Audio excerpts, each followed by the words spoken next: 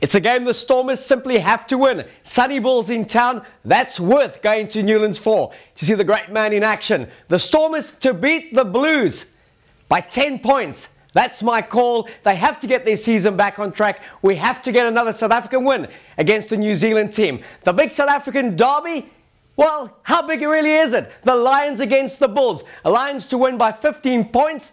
I think we'll get a good 35 minutes out of the Bulls. Not good enough to get a good 80 minutes out of them. The Cheetahs, don't expect too much of them. They'll entertain, but they'll lose against the Hurricanes in New Zealand. The Sharks, well, they were woeful in going down to the Kings. They'll get it back on track. They'll beat the Sunwolves by 10 points away from home.